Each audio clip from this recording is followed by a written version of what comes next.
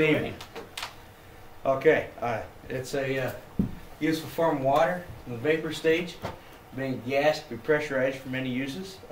Steam's kind of cool. Steam's first practical uses were in the late 1600s. Used a natural cooling cylinder and is used to pump water. Improving on that, using one reservoir in 1698, Thomas Savery uses it to draw water out of mines.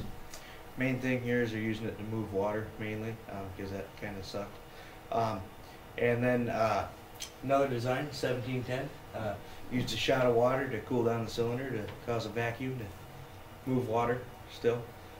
Then you get this guy, John Wilkinson, kind of cool. Made cylinders that didn't lose any steam, so they were like super efficient, because steam is like one of the most efficient ways to do things still.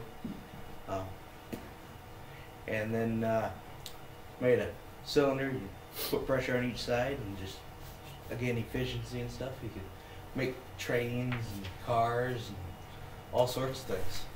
Provided a steady form of power. Steam trains are used until the 50s in the U.S.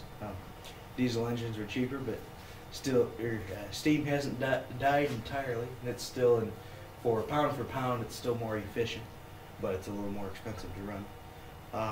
So today we have coal-fired power plants. They're our main source of electrical generation in the U.S. And they use a boiler like a steam train did, and they run the steam through a turbine and produce some electricity. If you're wondering what a turbine is, there's one there. And looks like a jet engine. Steam is forced in, and then it blows through little fan blades, little whirly birds, and powers generators. So if you're looking at the future, you get nuclear power. It's still fairly new, trying to figure out how to run it without dying and all that fun stuff. Uses steam turbines. Coolest thing, that's actually like 1,000 mirrors right there.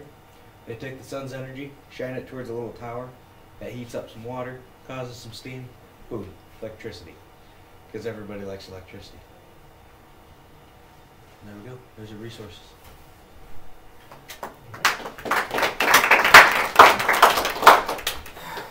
So you may have questions.